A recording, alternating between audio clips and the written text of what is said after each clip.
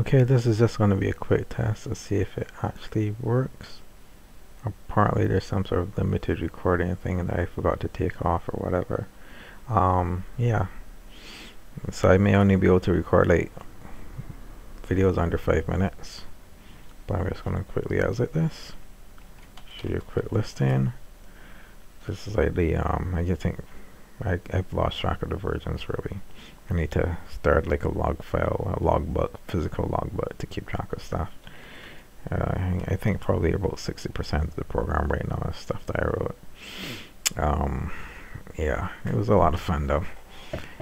And that's basically it. I mean, the main functionality is the same, but how it does is a bit different. And I guess the next step will be to rewrite the slowest parts of it in ML or something, but I don't know. See what I feel like doing later. Bye.